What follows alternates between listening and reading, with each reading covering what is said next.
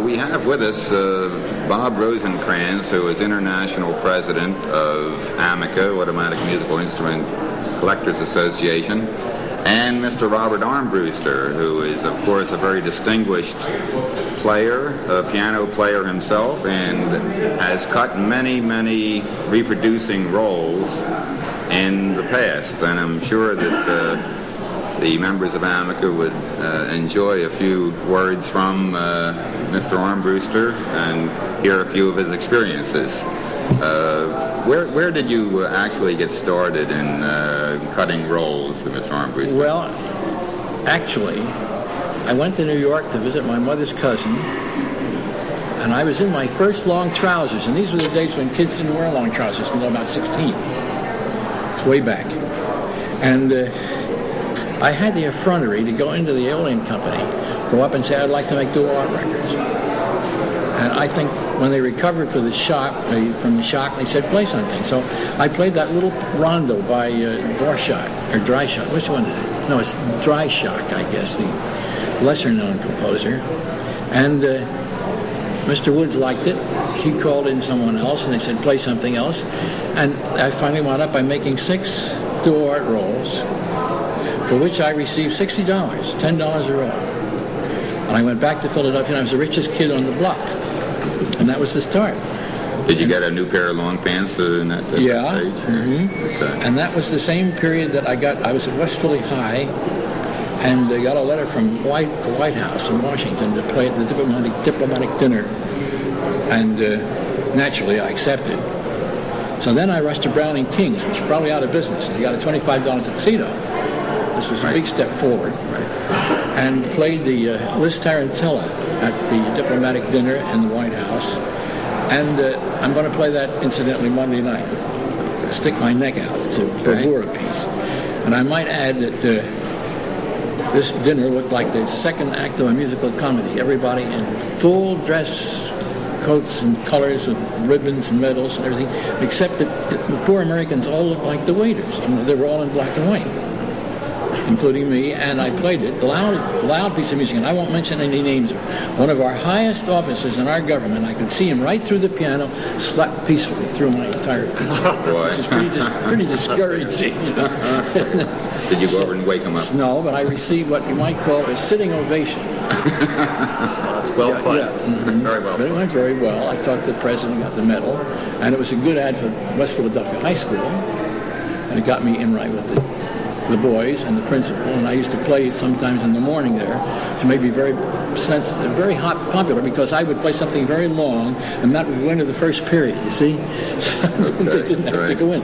So that's the greatest ready-made audience in the world. If you can keep a bunch of high school kids from having to go to class, you can get encore after encore after encore as long as you keep playing it. Didn't you tell us a little bit earlier that you played for Mussolini? Yeah.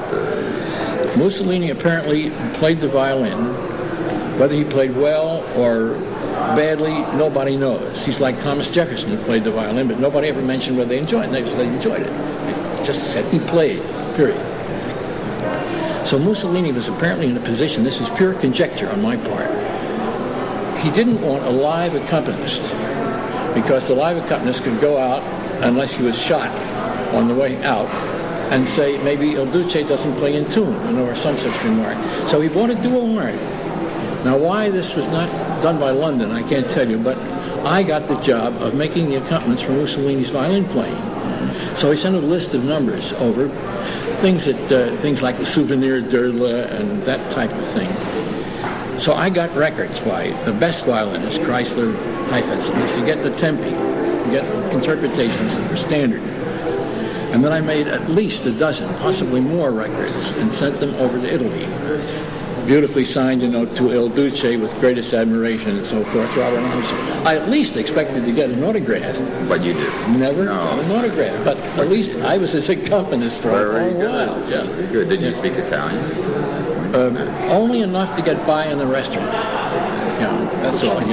I think one interesting thing, Bob, that you've mentioned that might be of interest to the club was this making rolls under different names or pseudonyms, if it's a policy of number the roll. Well, it happened. You see, when I went to Aeolian and worked under contract, and had charge of the rolls.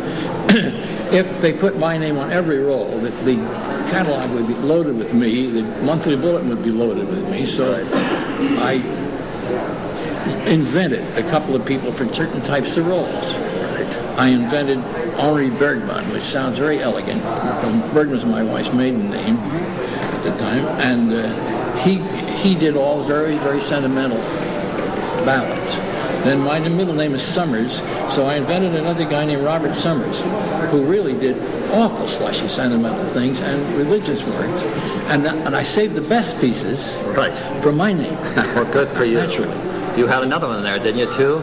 Gene Waldron? Waldron, yeah. That was my secretary's boyfriend. Oh. Yeah, he didn't seem to mind, so... What kind of music did you play under that? I guess he got whatever was left. And then I understand that when they transferred these rolls to melody rolls, they gave me 4 more names. Really? Yeah, so those I've never found out about. Well, that's very So interesting. she gave me 8 aliases, 7 aliases rather, in my own name. Well, Mr. Armbruster, I'm sure that the Amicans are very, very grateful to you for all the fine music you have produced for them, and we are looking forward to your concert. Well, it's fun to do, and I was telling Bob, since I retired, of course, and I was a conductor for all these years, and not playing because of my small hands, and I haven't played the piano since last April, a year ago. After he called me, and ham that I am, I said, yes, I will play. Beautiful. It's just exactly like a baseball pitcher who's been retired, and you call him up and say, would you mind coming to Philadelphia and pitching 1 game? In the World Series, right? Yeah. You know. Less. Yeah. Thanks very much, Mr. Armbruster. Yeah. Very glad to have had you here.